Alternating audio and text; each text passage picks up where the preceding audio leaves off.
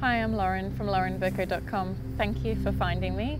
I'm so excited to share this journey with you that you have now commenced. So congratulations, because I know firsthand exactly what it's like to show up,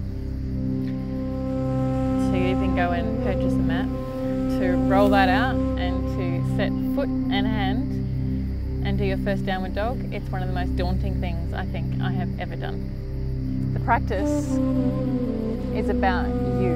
It's about stripping back all the layers that you put on yourself, all the beliefs, all the things that we tell ourselves. It's looking at that, and that's the workout, okay?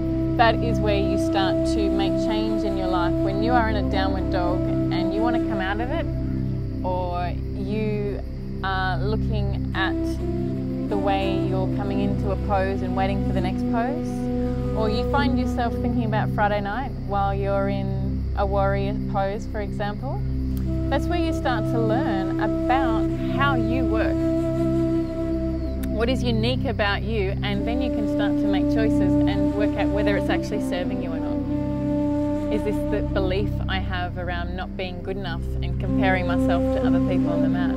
Is that actually serving me anymore? So that's what I love about the practice. I love it. It brings things up for me still every day, every time I practice. I love it. I love seeing people make transformations. You can see it in their face. You can see it in their energetic system when they're in a pose and they're trying to hold a pose, and all of a sudden they just come to peace with it. And they just have this acceptance of their body, of exactly where it is in that moment in time, regardless of your shape, regardless of your age. Don't believe it. Don't buy into any of it. You are unique, you are beautiful just as you are. That's what you get to learn once you start to practice yoga, as I have. And I'm so blessed for yoga, for helping me learn to love myself, because I know when I first came to do my first downward dog, I didn't even know how to breathe properly. I was pushing myself into poses and looking around the room and seeing these beautiful women in full plank positions, and they had these strong arms and they could do an upward facing dog, and I told myself I couldn't. I told myself that I wasn't strong enough, but I wasn't strong enough mentally then either. And over the weeks, the months, and now years, I've taught myself strength, and I am strong. I'm stronger than I first was, and I'm still building on that strength, and I have yoga to thank for that. It's also taught me to love myself and to accept myself just as I am, and I want you to experience that. So here I was on my mat comparing myself to people next to me, and I told myself that my arms weren't strong enough to do a full chaturanga, and yeah, sure, they weren't strong enough. I had to build that strength. But what I also had to build was the strength mentally, emotionally, spiritually. I had to address areas in my life where I wasn't really turning up. I was making excuses like I was on my mat that I couldn't do what that person did because I didn't have those tools. I didn't have the strength in my arms. I felt as though I needed someone to run my website, for example, or run the back end of my website. I didn't feel like I had the tools and the know-how and the ability to do that. So what I really soon discovered was that what I was telling myself physically on my mat was also showing up mentally in my life. So it's taken years. It hasn't happened overnight. And I think that's the challenge for people, is that we can Google most things these days and have it in our mailbox by the following day, but you can't really get results like that physically, mentally, and spiritually overnight. And if that's something that you want and you're committed to changing your life and to living the most healthy and authentic version of yourself, then start showing up. Start actually taking time out of your day every day to practice. And then what will happen is the practice that you're doing on your mat and physically filtrates into all areas of your life. You'll be doing yoga when you're having a conversation with a colleague at work. Not physically, mentally, because you'll be present in those conversations. That's how yoga's certainly changed my life. Yoga, I guess, also made me look at this victim place that perhaps I was coming from. This poor me. Why did this happen to me? I know that through separating from the person that I married and that I loved very, very much, that was certainly a dark time in my life. I know that I could have gone two ways. I could have become a raging alcoholic, but I chose yoga and I chose to love myself. It was a really challenging year, and at the time I wondered, why on earth is this happening to me? Why did I attract this into my life? And I had to stop myself often when I was feeling an emotion of anger, sadness or guilt, thinking about my children, or why did this happen to me? How did I attract this into my life? And sitting with that was really challenging, but that's where yoga helped me, because I was able to actually sit with it. Rather than letting the story build up in my mind, I'd be able to see the emotion come in. Let's take anger, for example. Here's an emotion of anger. I'm feeling angry. And I just sit with it, see where I've experienced it and what I made it mean, and then I would just let it go. Because that's all they are. It's just an emotion coming in, an emotion going out. And that's where yoga teaches us mindfulness.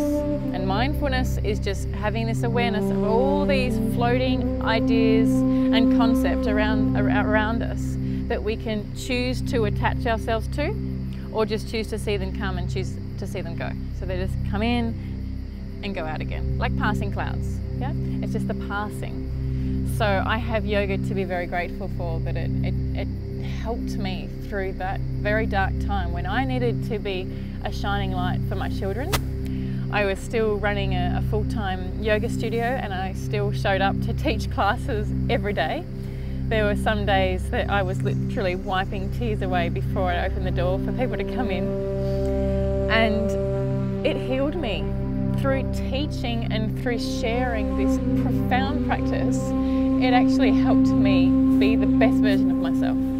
So rather than taking home the burdens of my life at the time and delivering that and sharing that with my children, I chose not to, and I chose to be my absolute best and to show them that regardless of what is happening in our lives, we can still find happiness and we can still be content within ourselves when we love ourselves.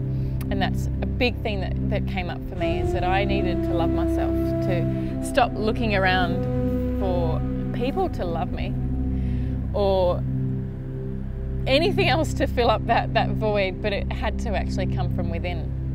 So by falling in love with myself, it didn't really matter if I didn't have anyone at the end of the day to go home and to be held, because I was holding that space for myself. So it's taken me a lot of years to get to that place, and I certainly don't think I would have done it without the help of yoga. I think yoga has really helped me become a better mother as well.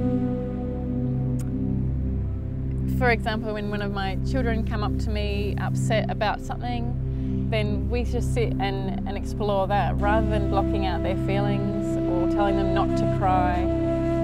I've learned that crying is just energy.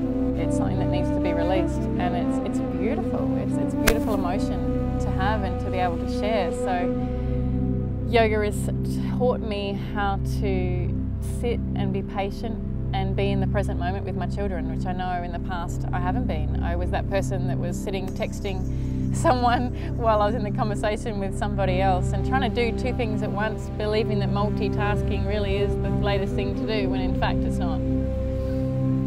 We are only who we are right here in this moment. So I try to use that yoga when I'm spending time with my children. We go out in nature and we just play.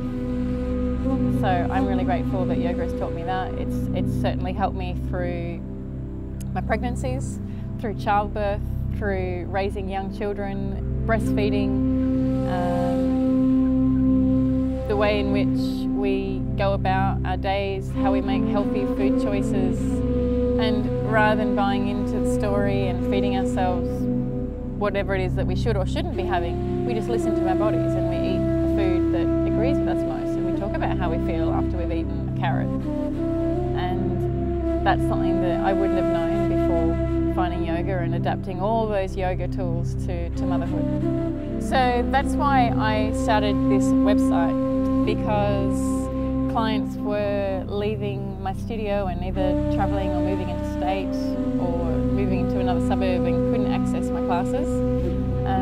So I decided to start filming classes and did that, and then have had so much feedback that I'm now pretty much delivering whatever it is that clients ask for. So what's been really popular is the 5, 10, 20 minute, 30 minute flows. So there's plenty of them in my library. And then they're all themed as well. So there might be a hip opening theme, a shoulder strengthening theme. So depending on how you're feeling on the day, you can jump onto the library, choose the time that works for you and the theme for the day, and roll out your mat and press play. It's that easy. And I just hope that that inspires you to keep up a regular practice.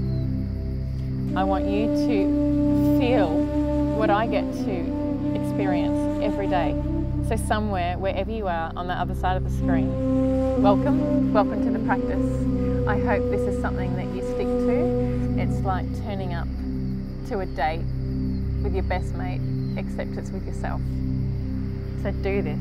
This is your health. Make this investment to yourself and you will not look back. Trust me. And while we're on that, it actually gets a little bit addictive, because you get to study yourself, and that's what yoga is about. It's a study of the self. All the best. Good luck. Look forward to sharing plenty of yoga with you.